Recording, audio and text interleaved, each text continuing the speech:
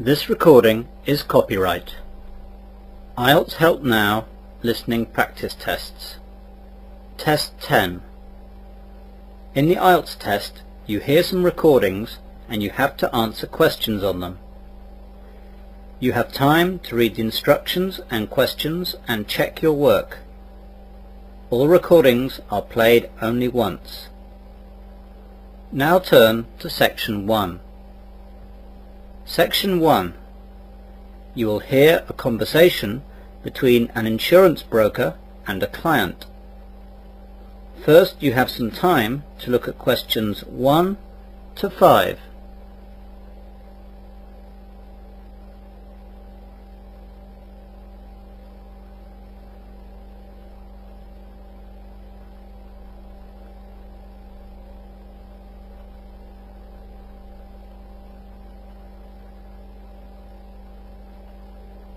You will see that there is an example. This time only, the conversation relating to this will be played first. Good morning, madam. Can I help you? Actually, yes. I've just got a new flat and I'm going to move my things in tomorrow and I haven't got any insurance yet for my things.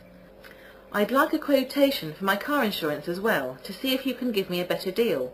It's coming up for renewal soon, you see. Fine. That shouldn't be a problem. Let's just take down some details. First of all, can I have your name, please? Of course. It's Mrs. Norma Willis. Good. That's Norman without an N, isn't it? Yes, that's right. So, Norma is the correct answer. Now we begin. You should answer the questions as you listen, as the recording is not played twice. Listen carefully to the conversation and answer questions 1 to 5. Good morning, madam. Can I help you? Actually, yes. I've just got a new flat and I'm going to move my things in tomorrow and I haven't got any insurance yet for my things. I'd like a quotation for my car insurance as well to see if you can give me a better deal. It's coming up for renewal soon, you see. Fine. That shouldn't be a problem. Let's just take down some details. First of all, can I have your name, please? Of course. It's Mrs. Norma Willis. Good. That's Norman without an N, isn't it? Yes, that's right. And can I have the address that you're moving to, please? It's Flat 8, Chepping Dean, 23 Dean Road, Westley. Can you spell Chepping Dean, please? Of course. Chepping is spelt C-H-E-P-P-I-N-G and Dean is spelt D-E-N-E. The name of the road, Dean, is spelt the same way too. And what's the postcode there? It's WE3 9HT. Can I take a telephone number? It will have to be only my mobile, I'm afraid, as I haven't installed a landline yet. My mobile is 07525 745 642. Let's look at the car insurance first, quickly. I need the model, age and engine size. It's a 4-year-old Toyota MR2 sports car. It has a 2-litre engine. Will it be parked in a garage, in a drive or in the road? At my present address it's in the drive, but the flat that I'm moving into tomorrow has a garage provided and tenants are not allowed to leave their cars in the visitor spaces, so it'll be garaged all the time. 2 more questions. The first is, do you have any no claims bonus? And the second is, do you have any driving convictions? I have 3 years no claims, but I had a claim for a new windscreen this year and I don't know if that will affect it. No, that won't count. The no claims will stand. Good. As for convictions, I have 3 points for being caught speeding 2 years ago. Before the conversation continues, you have some time to look at questions 6 to 10.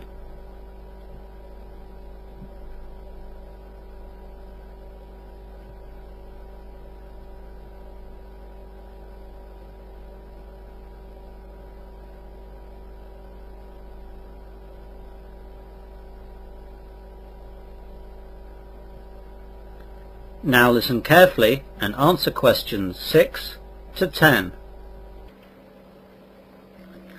Right, let's have a look at the household stuff now, while the computer is checking rates for the car. So, what kind of flat is it? It's a 2-bedroom flat. Have you bought the flat, or are you renting? I'm just renting it. So, you just need some household insurance for your possessions. That's right. First of all, can you give me a list of all the things that you want covered by the insurance? Yes. First of all, there's my electrical goods, like my hi-fi, TV, DVD player, video player, a couple of radios, a hairdryer, my laptop and printer. I've estimated all the values of the electrical goods. There are various DVDs and CDs too. It should come to about £2,500. Anything else? Yes, there's my jewellery. I've some necklaces, bracelets, rings and brooches that I inherited. They're all in different metals and with different jewels. I've got a list itemising them all here. I've also got a small strongbox which screws into the cupboard, so they're reasonably safe. Anything else?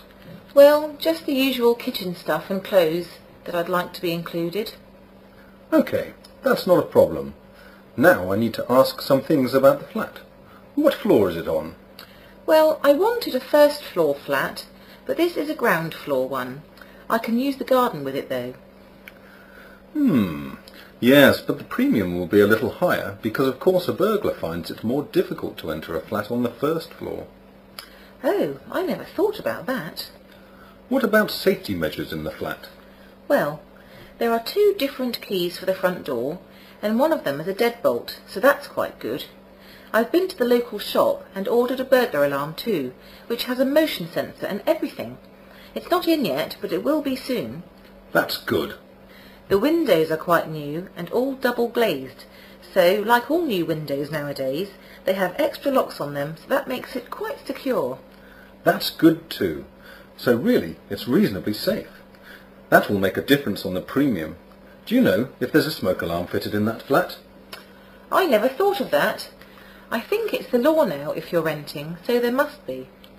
Well, that's about it. Let's look now. I've got 2 quotes for you. First the car, and then the household. £750 fully comp for the car, or £500 third party fire and theft.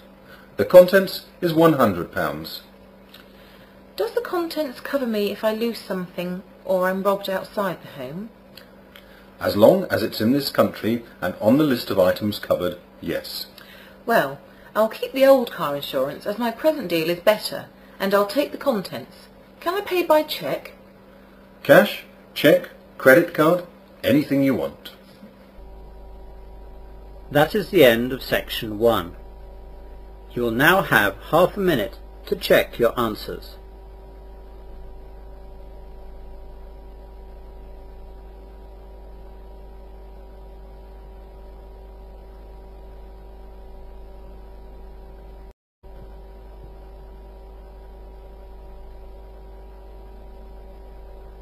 Now turn to section 2.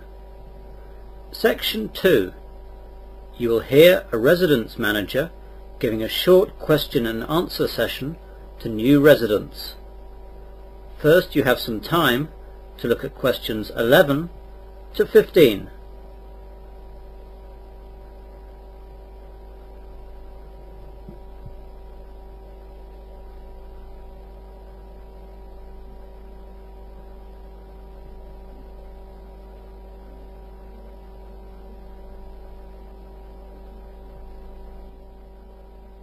Now listen carefully to the question and answer session and answer questions 11 to 15.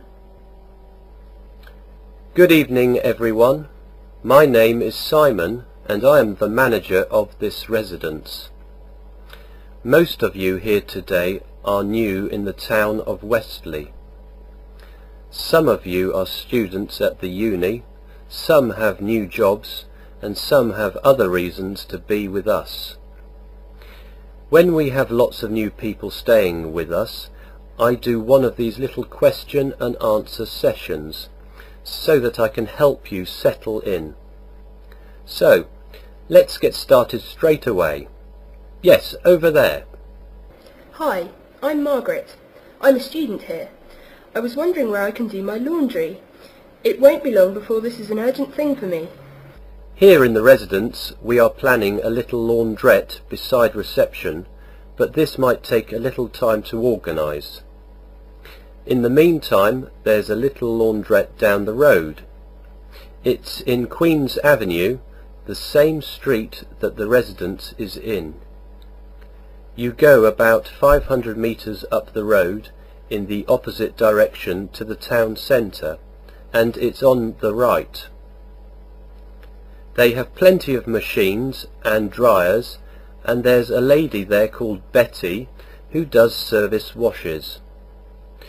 You just need to drop it off and it will be laundered, dried and ironed the next day. It's a bit more expensive of course, but good if you're lazy. Another question? Hi, my name's Jo. I've got a new job at the other end of the high street. I was wondering which the best bus was to go there. The best bus for the centre of town is the 38. That takes you straight to the square. If you work at the end of the high street though, that still leaves you with about a 10-minute walk. The 39 goes to the train station, which is very near the end of the high street. So that's your best bet probably. The 39 is good for coming home late at night as well, because the station buses go on later than the other buses. There's the 35 bus too, for getting to the high street, but it goes to the near end of the high street, and it's a good 20-minute walk after getting off. Anyone else? You there? I'm a student too. I'm new in the area and I have to register for my council tax. Do you know where I have to go to register? Yes, we get lots of people in your situation. You other students need to do this too. First of all, get the information sheet from the Students' Union, which has lots of guidelines on registering and the discounts you should get. The Students' Union is in Newbolt Street. I'm sure you know that. The actual putting your name on the list though should be done at the town hall, which is right next to the square. Some people are told that you can do it at the police station, but that's just the registration for non-UK nationals, not the council tax. You now have some time to look at questions 16 to 20.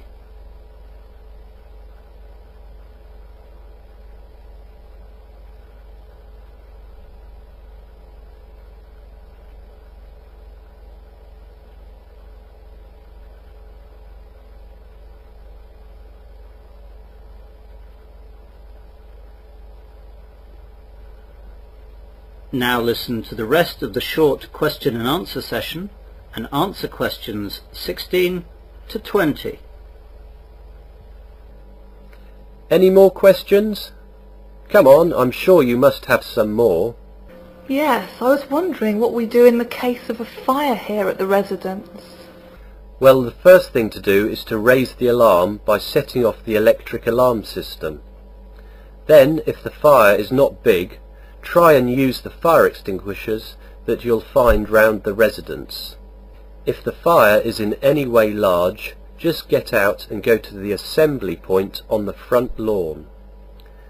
Try not to go in the front or back car parks, as that's where the fire brigade will set up their stuff. You don't need to call the fire brigade, as our residence alarm is linked up to their system. Make sure you read the fire notices around so you know where the nearest fire escape is to your room. Don't panic and rush around. That gets people hurt. Just go briskly to the assembly point. Once every 6 months we have a fire drill, which is attended by someone from the fire service to make sure we're up to scratch. One of these might be at night, so be ready. Hi everyone, I just wanted to ask what time the TV room closed for the night. It's just that my room is just across from it and I don't want to be kept awake all night. The usual cut-off time for the TV room is 11 p.m, though this is extended by 1 hour on Fridays and Saturdays. I know that some people want to watch late-night films, but then you'll just have to buy your own TVs for your rooms. If you do have a TV in your room, then please think of others and keep the volume down. We take a very dim view of people disturbing others in the residence. The same goes for the TV room itself. Just keep the volume levels down. Anything else from anybody? I've got a question too, actually. I've got a job that will get me back late in the evening, and I won't always be able to eat. Are there any good places nearby that deliver food? The quick answer is yes, there are lots of places. There is an Indian nearby. Fish and chips is sold in a shop that is funnily enough run by a Chinese family. There is a good Thai restaurant, a Mexican and an Italian pizzeria. They all deliver apart from the Mexican, but that's only 5 minutes walk away. All the telephone numbers are up on the residence notice board. The first time you order from each of them, just ask them to stick a menu into the bag and you'll build up a library in no time. Now, let me tell you about...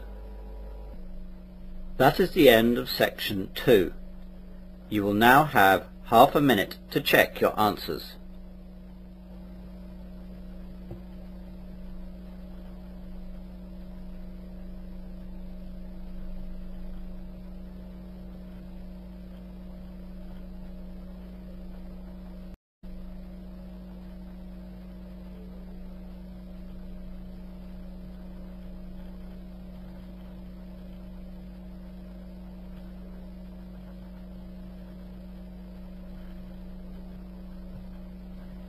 Now turn to section 3.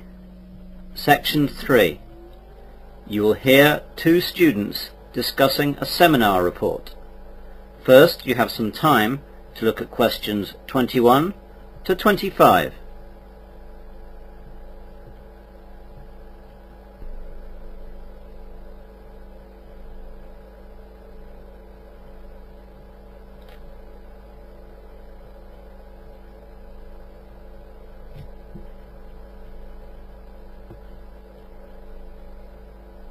Now listen carefully to the discussion and answer questions 21 to 25. Hi Adrian, what are you reading? Oh, hi Nick. It's just an article on Australian immigration. I'm doing a report on it next week in a seminar for Dr. Ronaldson. On immigration? That sounds exciting stuff. Yes, it's not really very exciting, but there are some interesting bits. Such as? Well, for example, did you know that immigration to Australia first started over 50,000 years ago, when the ancestors of Australian Aborigines arrived via Indonesia and New Guinea? I can't say I did know that the Aborigines arrived in that way. Exactly. It's not as boring as you might think. Well, do you want to run through some of your ideas? I'm not doing anything right now. That would be great, thanks. Fire away then. Okay. Well, after the Aborigines, there was obviously a big gap until the next settlers arrived from London. Europeans began landing in the 1600s and 1700s, and the country was colonised by Britain in 1788. Weren't the first colonists just criminals transported by Britain? Britain certainly used the colony as a place to send their undesirables.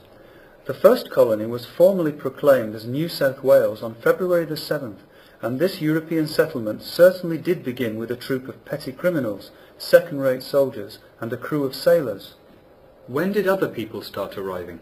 Immigration really sped up after the discovery of gold in Australia. The gold rush era, beginning in 1851, led to an enormous expansion in population all through the reign of Queen Victoria. And did that continue strongly?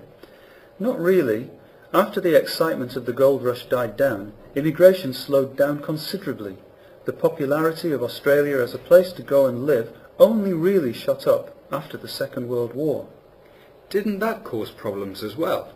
Yes, for a country that is well known today for its multicultural diversity and tolerance, Australia has had a checkered past. After the federation of all the Australian states, the White Australia policy was created to counteract flows of non-whites to Australia, and this policy became even more popular after the population push following the war. How did the policy come about? The origin of the policy can be traced back to the 1850s, when large numbers of Chinese immigrated to Australia to look for gold or to set up businesses such as restaurants. The Anglo-Australian population resented the Chinese, who were undercutting white labour prices. In response, the newly self-governing colonies introduced restrictions on Chinese immigration. By 1888, Chinese were excluded from all the Australian colonies, although those Chinese who were already in Australia were not deported. And how long did it go on for?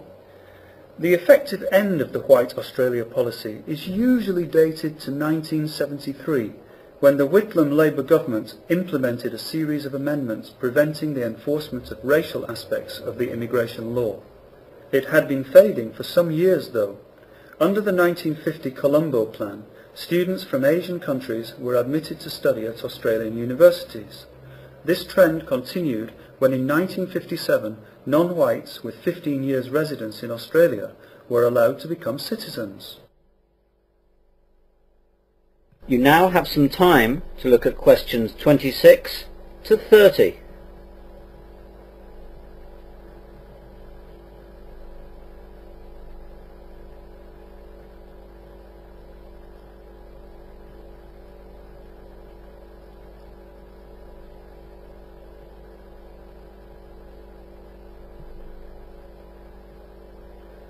Now listen to the rest of the discussion and answer questions 26 to 30. What's immigration like today? I hear a lot about it in the news. Yes, it's become a very important issue in politics. There are currently 2 immigration programs that allow permanent migration to Australia. They are the Migration Program and the Humanitarian Program. What's the difference? To be accepted into Australia under the Migration Program, a person must be a skilled migrant or sponsored by a family member that already lives in Australia. The Department of Immigration says that the Migration Program for 2004-2005 has 120,000 places available for migrants, with a strong focus on attracting skilled people and people who agree to live in regional areas of Australia. What about the other program? What's it called again? The Humanitarian Program. It's designed for refugees and others in special humanitarian need. One component of the Humanitarian Program is the Offshore Resettlement Program, which assists people in humanitarian need overseas, for whom resettlement in another country is the only option. The other component is for those people already in Australia who arrived on temporary visas or in an unauthorised manner, and who claim Australia's protection. The Department of Immigration says that the size of the 2004 and 2005 humanitarian program is 13,000 places. What about illegal immigration? Do you know anything about that too? Just a bit. That's what I'm working on now. Illegal migrants under Australia's immigration laws are those who enter Australia without authority, overstay visas, work without appropriate approval, or have their visas cancelled. Australia's Migration Act in 1958 requires that all non-Australian citizens who are unlawfully in Australia be detained, and that unless they are given permission to remain in Australia, they must be deported as soon as is practical. Well, that sounds pretty good. I'm sure your presentation will be excellent. Thanks, I hope so. That is the end of section 3. You will now have half a minute to check your answers.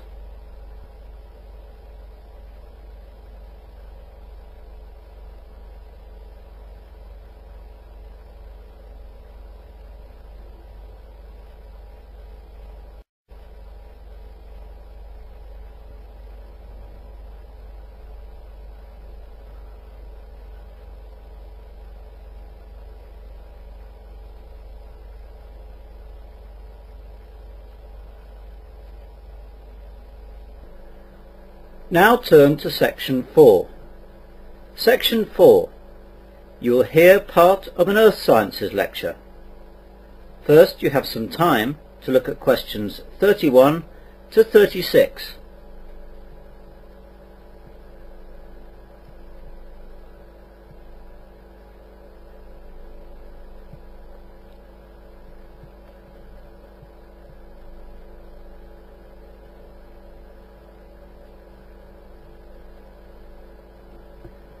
Now listen carefully and answer questions 31 to 36.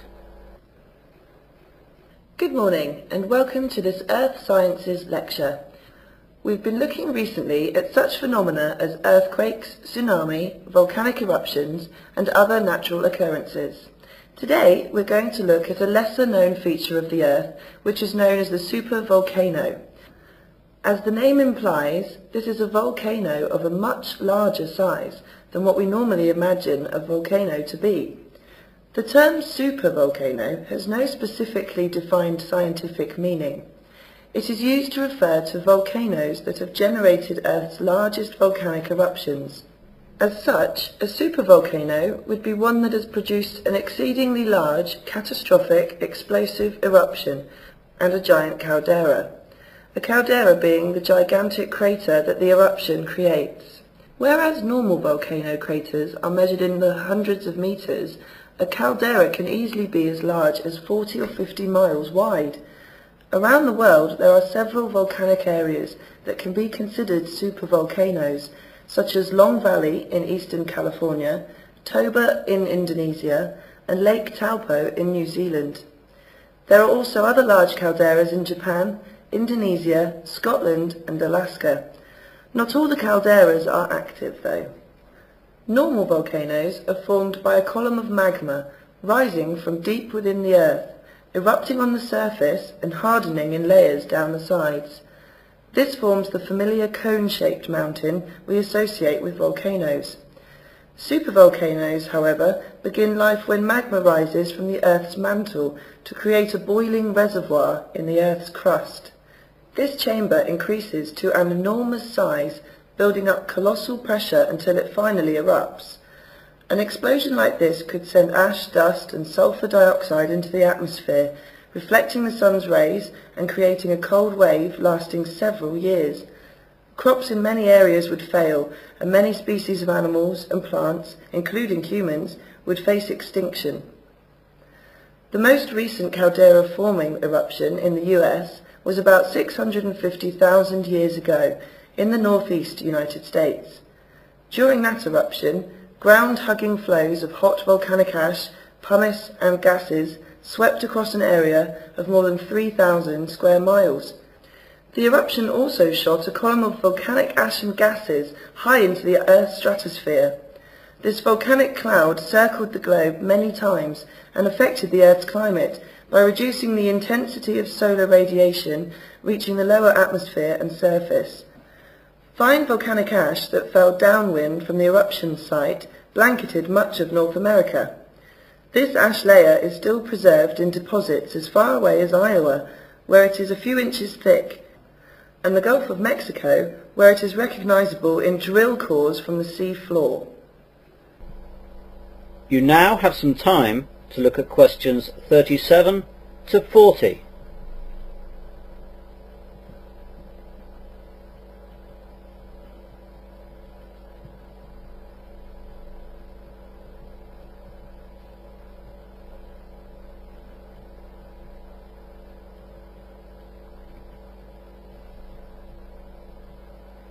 Now listen to the rest of the lecture and answer questions 37 to 40.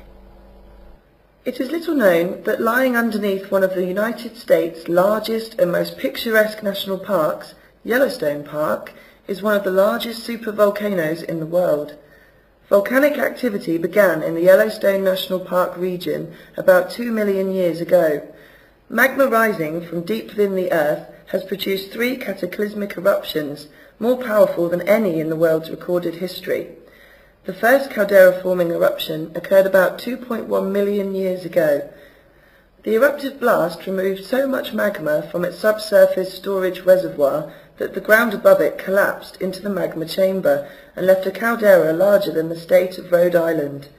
The huge caldera measured as much as 50 miles long, 40 miles wide, and hundreds of meters deep, extending from outside Yellowstone National Park into the central area of the park. Scientists have revealed that Yellowstone Park has been on a regular eruption cycle of 600,000 years. The last eruption was 640,000 years ago, so the next is overdue. The next eruption could be 2,500 times the size of the 1980 Mount St. Helens eruption. Volcanologists have been tracking the movement of magma under the park and have calculated that in parts of Yellowstone the ground has risen over 0.7 of a metre this century. This means the magma is rising. Geologists have called for a task force to be set up to consider emergency management in the event of a massive volcanic eruption or super-eruption. Experts say such an event would have a colossal impact on a global scale. The fallout from a super-eruption could cause a volcanic winter, devastating global agriculture and causing mass starvation. One past super-eruption struck at Toba in Sumatra 74,000 years ago and is thought by some to have driven the human race to the edge of extinction. Signs from DNA suggest human numbers could have dropped to about 10,000, probably as a result of the effects of climate change. The volcanic winter resulting from a super-eruption could last several years or decades, depending on the scale of an eruption, and according to recent computer models, could cause cooling on a global scale by 5 to 10 degrees Celsius. That is the end of section 4. You'll now have half a minute to check your answers.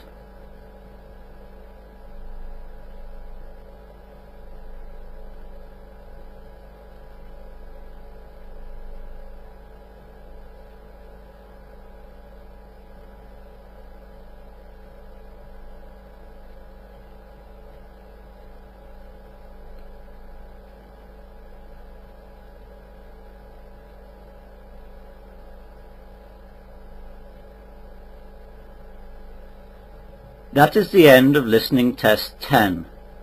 In the IELTS test, you would now have 10 minutes to transfer your answers to the listening answer sheet.